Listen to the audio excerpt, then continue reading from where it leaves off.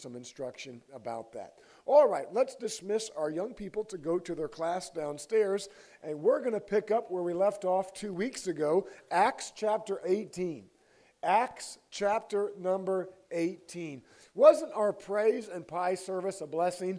Didn't you enjoy that? And the testimonies and the preaching and just the way that God worked and the way that God blessed. And we certainly do praise the Lord for that. Acts chapter number 18. In this chapter, today we're going to talk about this subject. The gospel doesn't stop with me. The gospel doesn't stop with me. And we're going to look at a new Bible character today. His name is Apollos. He's only mentioned 10 times in the Word of God, but he's a very notable Bible character, and he's somebody that we can learn a lot of lessons from. So Acts chapter 18 and verse number 24. The Bible says, "And a certain Jew named Apollos, born at Alexandria, an eloquent man and mighty in the Scriptures, came to Ephesus. This man was instructed in the way of the Lord, and being fervent in the Spirit, he spake and taught diligently the things of the Lord, knowing only the baptism of John. And he began to speak boldly in the synagogue, whom when Aquila and Priscilla had heard, they took him unto them and expounded unto him the way of God more perfectly." Remember, Aquila and Priscilla, they were tent makers. Paul stayed with them. Look at verse 27. The Bible says, "And when he was disposed to pass into Achaia, the brethren wrote, exhorting the disciples to receive him, who when he was come, helped them much which had believed through grace. For he mightily convinced the Jews, and that publicly, showing by the Scriptures that Jesus was Christ." Now, Apollos is mainly mentioned in the book of the Corinthians, the church at Corinth, but he is somebody that as we study Scripture, he grew incredibly as a Christian. And the Bible says, if you notice in that first verse we read, that the only thing he started with was the baptism of John. And John's message, what did John preach? John preached, repent, for there's one coming after me. We know that one is our Lord Jesus Christ. And so he had that first part of repenting, but he needed to receive Jesus Christ. And Aquila and Priscilla, they come alongside of him and help him understand the Word of God. Helped him with discipleship. Ultimately helped him with his relationship with the Lord Jesus Christ. And so not only as we read this, do you and I need to grow in our faith and in our Christianity, but we are commanded to grow in our faith. 2 weeks ago, I prayed with a group of men before our service starts, and I looked at each one of them pointedly, and I said, you need to grow as a Christian, just as I need to grow as a Christian. And if I had the time today, I could point my finger at every face today, not in an offensive way, but rather as an instructional way based on the Word of God, that we need to grow as a Christian. Just as the Bible commands, honor thy father and mother, the Bible also says, but grow in grace and in the knowledge of our Lord and Savior, Jesus Christ. That is instruction. It is an imperative telling you and I to grow. And since none of us are to stay as babies in Christ, let's look at it. Number one, God wants you to grow. Not only should you grow, but God wants you to grow. And we're going to look a little deeper in the life of Apollos and see he grew quickly. I mean, his growth was dynamic. I want you to see that Apollos was a person in the Word. Look at verse 24 again. Acts 18, verse 24. And a certain Jew named Apollos, born at Alexandria, an eloquent man and mighty in the Scriptures. He was a person in the Word. Don't miss this. He was in the Word of God. He wanted to understand Scripture. 25, this man was instructed in the way of the Lord, being fervent in the Spirit. He spake and taught diligently the things of the Lord, knowing only the baptism of John. And not just hearing the word, but also wanting to be in a church that is Bible heavy. I repeat this over and over again. Someone often reaches out and says, what does your church offer? Listen, what we offer is the Word of God. What we want to pride ourselves in, if anything, is our growing in the grace of Jesus Christ. What we don't want to do is just try to offer the next Gidget or Gazmo to compete with church so-and-so. We're not in competition with the kingdom of God. What we do want to do is, as God allows us to come together in worship of Him, is to make good use of our time in knowing His Word and studying His Word and allowing His Word to change us so that we are more like Him. So Apollos was a person in the Word. He was also a person of the Word. Again, this guy studied the Word of God. We see it in verse 25. He heard the Word. He listened to the Word. He was all about the Word. If you and I are going to grow, it's going to be because of the Bible. Someone says, well, I'm growing because I'm serving. Understand, if you think you're growing because you're serving, you will burn out. Somebody say amen. But if you're serving because you're growing in the Word of God, you will see fruit that remains. It is important that our foundation is found in the Word of God. He was a person by the Word. Let me say it like this. No Bible, no growth. If the Bible is not a part of your life, you are not growing. Little Bible, little growth.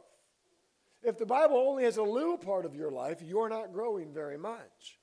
But more Bible, more growth. And the Bible says, but grow in grace and in the knowledge of our Lord and Savior, Jesus Christ. It's by the Word of God. Peter gives that analogy. He talks about a seed being born again, not of corruptible seed, but of incorruptible, by the Word of God, which liveth and abideth forever. Jesus talked about this in the parable of the sower, the seed, and the soil. And the one unchanging thing about that is the seed. If we're not planting the seed of the Word of God into the soil of our heart, we will not grow. And I need to be in a church where the Word of God is the priority. I need to live my life where the Word of God is the priority. If my job is more important than my relationship with Christ, I've missed my purpose. If my hobbies, my passions, my addictions, whatever the case may be, are my favorite shows, my favorite things, are more important than my relationship with God, I have misplaced things that are in my life. And so we must have the seed of the Word of God in order to grow. It's so important. And yes, tomorrow when I wake up, I'll have a busy week in front of me. But regardless of how busy the week is that's in front of me, I need the Word of God. I need to be meditating on the Word and thinking on the Word. And that's why we as a church, we offer different opportunities. I realize they don't work for everyone. On Thursday night, we study the Word of God. And on Saturday morning, we study the Word of God. By the way, on Saturday morning, if you don't know it, you can ask me personally. I'll give you the Zoom link. One of the beauties of Saturday morning is you can study the Word of God in your pajamas.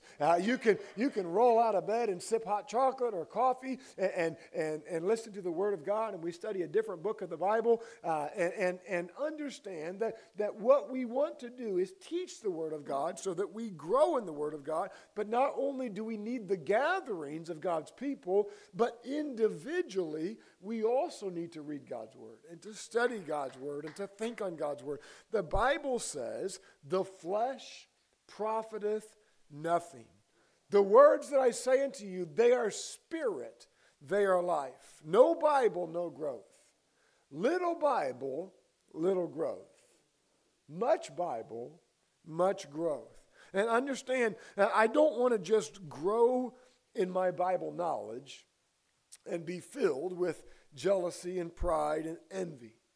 There's plenty of people, if they're not careful, that they begin to grow in Bible knowledge. And it's like, okay, I'm cutting off Christmas, I'm cutting off Christmas trees, I'm cutting off, they start with the holidays. I'm cutting off Thanksgiving because it's not about turkeys, and I'm cutting off Valentine's Day because it's all about Cupids, and I'm cutting off this. And listen, if you're growing and cutting off stuff and you become judgmental of others, you're doing it wrong. Because Christianity is not about comparing your life to somebody else's life or looking down at... Listen, if you don't put up a Christmas tree, that's fine.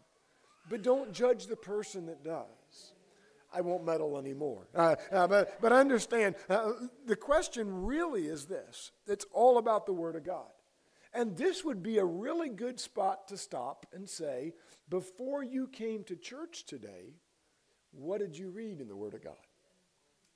Okay, I was going to church, Pastor. I'll give you, you still have 12 hours before the day, 13 hours before the day's over. So I'm going to give you a pass.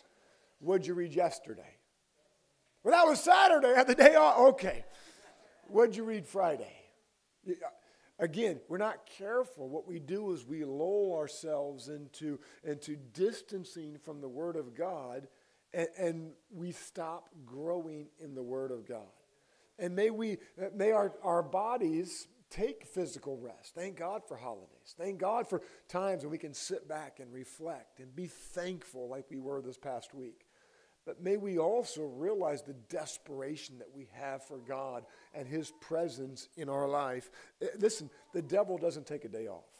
The devil doesn't say, okay, I'm going to give your family a break. I put you through the ringer, so let me give you a little space to catch up. No, we're in a battle. We're in a war.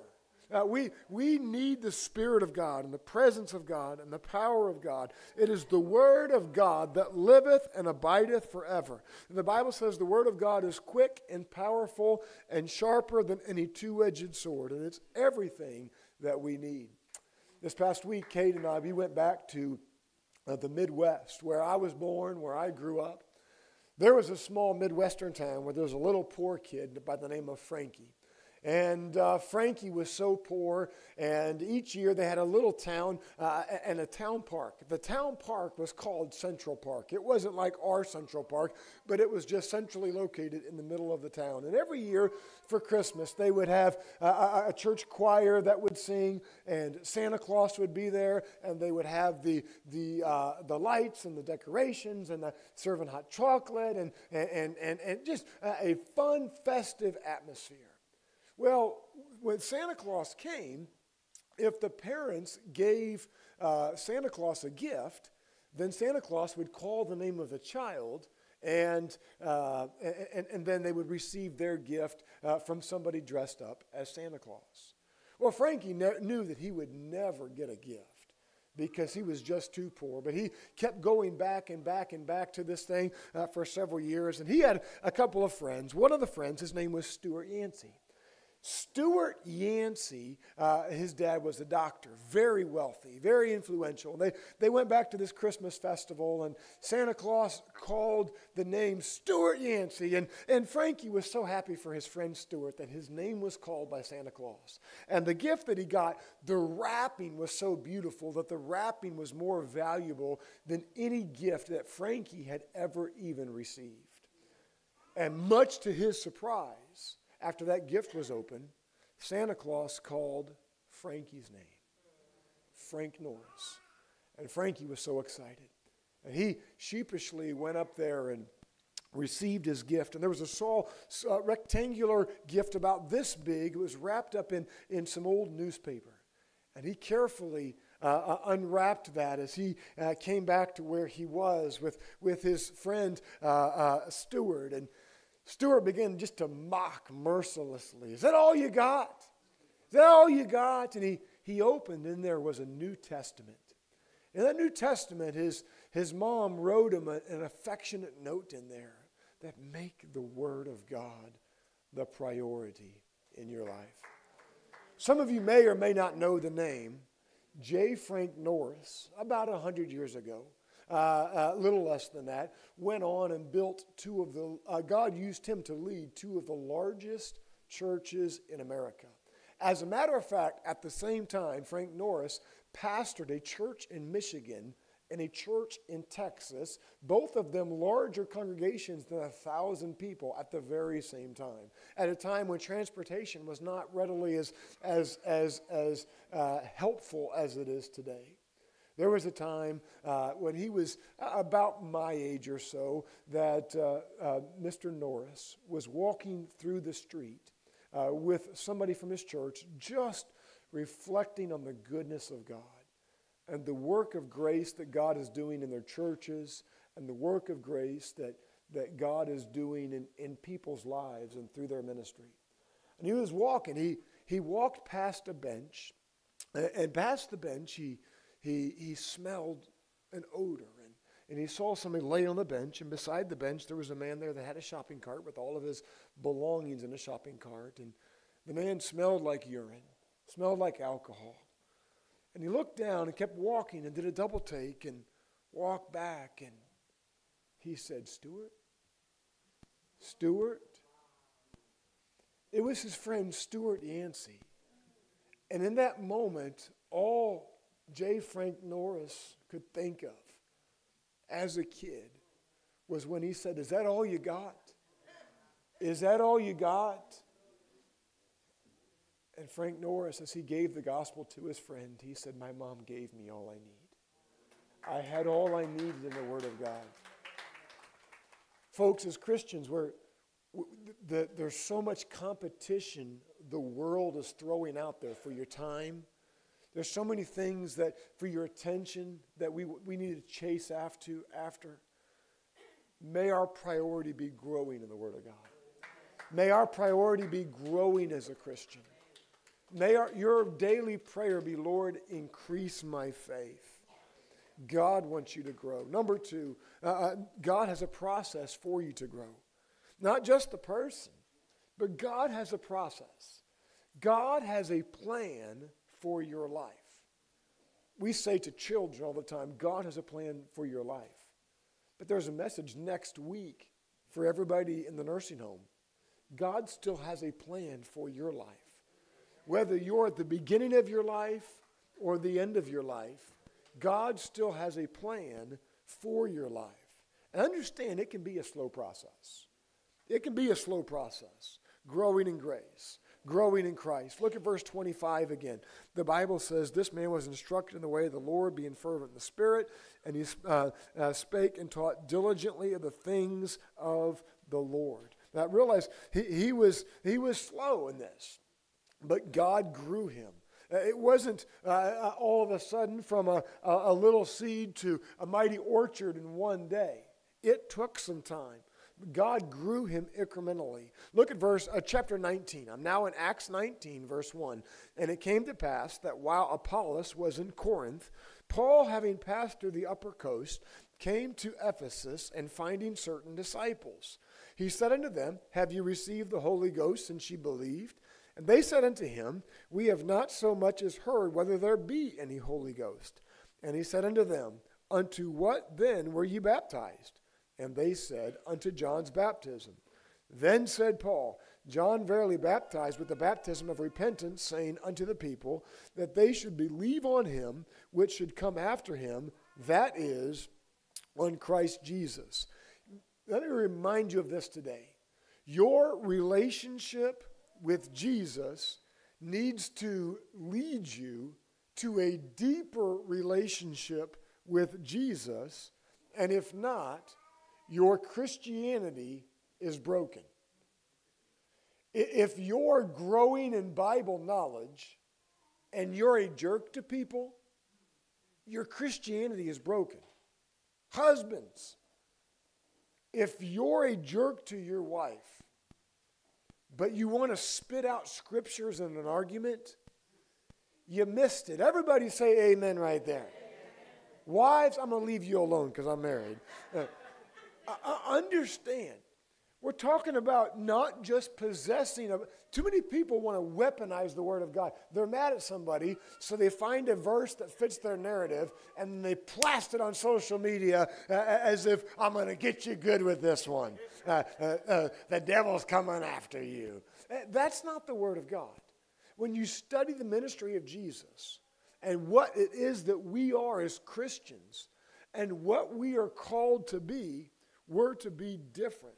Christ should be magnified in my body. They had the repentance of John, but they did not fully understand receiving Christ, and so they get it. Verse 5, when they heard this, they were baptized in the name of the Lord Jesus. Apollos was educated, but he had a very limited knowledge of the Lord Jesus Christ. Verse 26, back in chapter 18, and he began to speak boldly in the synagogue. And when Aquila and Priscilla had heard, they took him unto them and expounded unto him the way of God more perfectly. Again, can I say today that we need the Word of God? We need the Word of God as we grow in our collective settings as a church, but we also need the Word of God individually in our lives. And yes, it can be a slow process, but realize this, our growth is personal.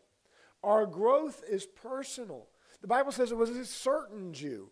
We all grow at different rates for different reasons. But if I compare my growth to somebody else's growth, the Bible says comparing ourselves among ourselves is not wise. If I start talking about, well, listen, we all should be giving, but I'm not going to compare myself to what you give. We all should be sharing the gospel. But I'm not going to compare my minutes that I share the gospel to your minutes that you share the gospel. We all should be reading the Bible. But I'm not going to compare my chapters to the chapters that you read. You follow me? We can fill in the blank there, but it's not for us to compare ourselves among ourselves. However, we all should be looking at Jesus. But when I start looking at your works and what you're doing, and I'm better than you, and I accomplished more than you, notice my eyes are off Jesus, and I'm going in the wrong direction.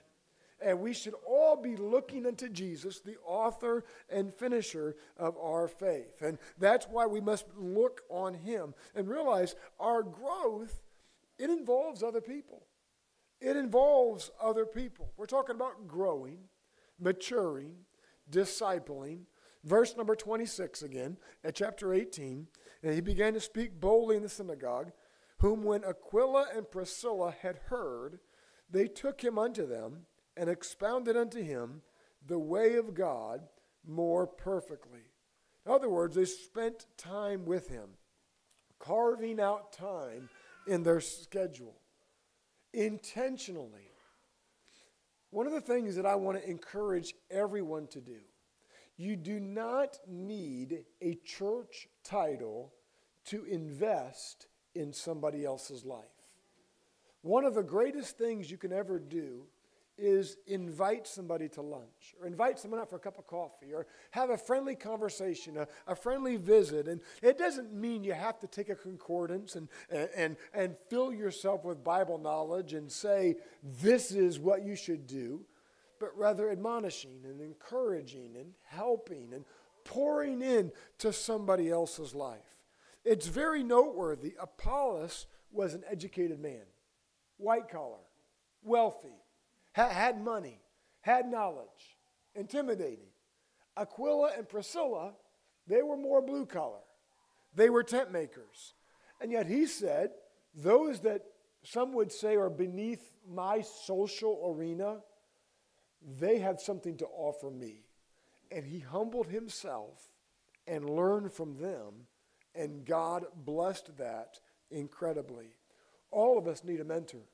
When I went to a funeral last Monday back in Central Illinois, I went and saw the man one of my youth leaders, that he was never paid by the church to do what he did. He just volunteered his time, took us on activities. I hope he doesn't hear this right now. Hopefully he's at his church. But I told him, I said, man, I sure gave you a run for your money at times, didn't I? And I expected him to say, oh, Ken, I love you so much. And he's like, yeah, you sure did. I'm like, well, Honesty is good, I guess. But I went back and I saw the pastor that was my pastor when I was a kid still pastoring the same church over 30 years later, and praise the Lord for that. Praise the Lord for people that poured into me. Praise the Lord for people that invested in me. Praise the Lord for people that didn't give up on me even when I wasn't that polished child that they saw running around the church. All of us need somebody to pour into our lives. There are so many people, though, that they don't have enough humility to realize that others can help them, that others can teach them. There are some that they want a relationship with the Lord, but they don't want an under-shepherd in their life. And I say this very humbly, but one of God's gifts to Christians is the church. And God uses under-shepherds to lead his church, to teach and expound upon his perfect word. And so our growth is personal. Each one of us should be growing. Our growth, it involves others. But here it is, get this. You are part of God's plan to help others grow. You are part of God's plan to help others grow. Look at verse 27. And when he was disposed to pass into Achaia, the brethren wrote, exhorting the disciples to receive him, who when he was come, helped them much which had believed through grace. We all need someone to pour into us. And we also need somebody to pour our life into. It's kind of like links of a chain.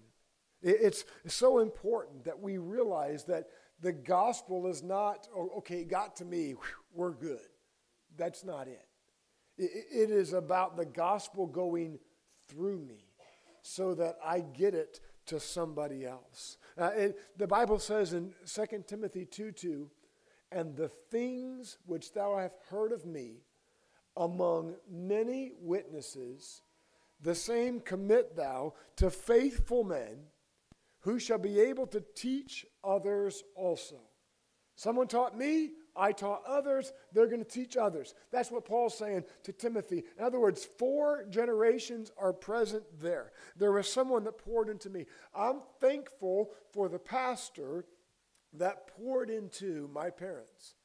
I'm thankful for the Billy Graham crusade that went through St. Louis where my dad heard the gospel message preached. I'm thankful for the pastors that I had that God used to lead me to the Lord. It's my prayer that as my children grow in grace, that they will pour into somebody else and that you will pour into somebody else.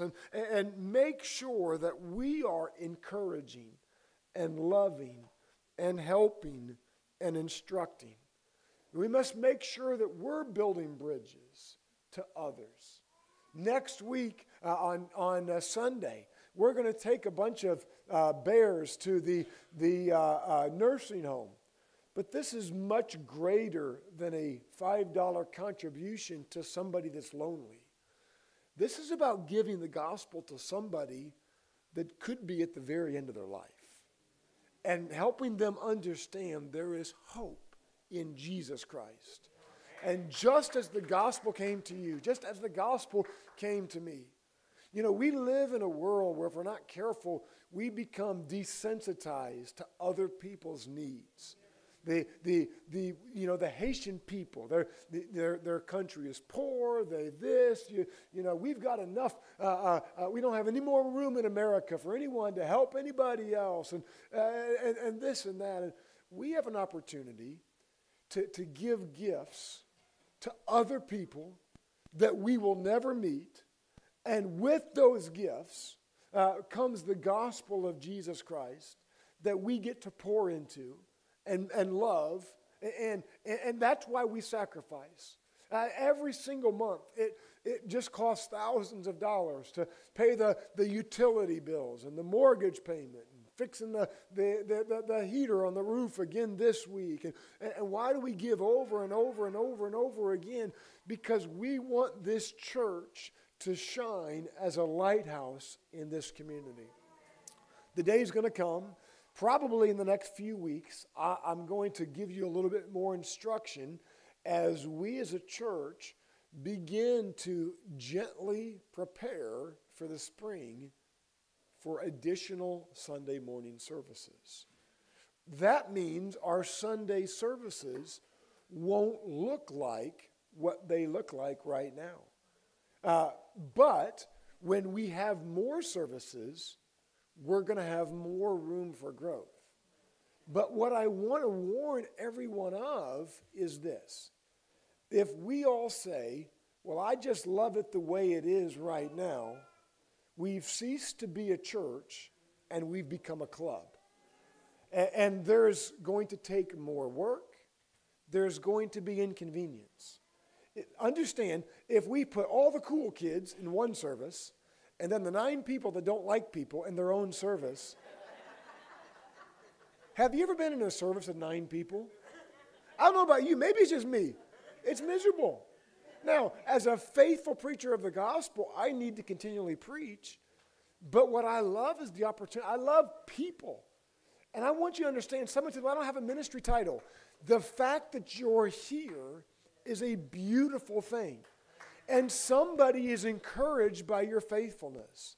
I saw plenty of people in their 70s and even 80s at a funeral this past Monday that I never walked up to one time as a kid and said, thank you for being faithful to the cause of Christ.